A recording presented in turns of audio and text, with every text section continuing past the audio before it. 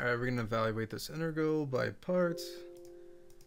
First thing here is, so we're going to let u equal x, dv equal cosine of 5x dx. du is equal to dx, and then v is going to be equal to 1/5 sine of 5x. So here's our standard equation. So getting ready, so this integrated, the whole thing up here integrated is going to be equal to uv, so 1/5 sine of 5x dx.